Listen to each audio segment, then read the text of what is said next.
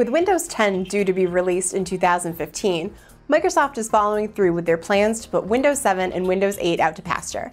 I'll tell you more about what's in store and how it affects developers today on Dev.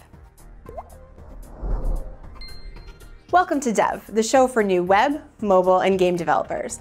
I'm Alison Downs, bringing you the latest in web development news. If you're developing a Windows application, which version of Windows should you target? Well, if you're looking for the version with the most market share right now, then you would target Windows 7. But if you're looking toward the future, you may want to consider a universal Windows app. As of October 31st, Microsoft stopped shipping retail editions of Windows 7 and Windows 8, as well as the OEM versions of Windows 7. This means that anyone who wants to buy Windows 7 or 8 has to get a copy that's sitting on store shelves right now. Once they're gone for good. Windows 7 currently dominates the desktop OS market share with 53%. Windows 8.1 is sitting at just under 11%, but has seen a steady increase in market penetration this year, gaining over 4% just last month. Windows 8 only accounts for 5.88% of the market.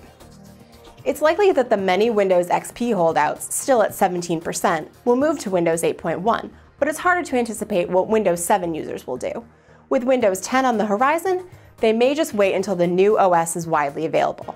If you're a developer, this means that a universal Windows application is the way to go. Microsoft is pushing universal Windows apps that work on Windows 8.1, Windows Phone 8.1, and Windows 10.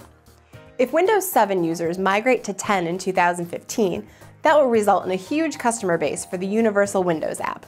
For Dev, I'm Alison Downs. Don't forget to follow me on Twitter at LTPAllison for all your web development news. See you next time.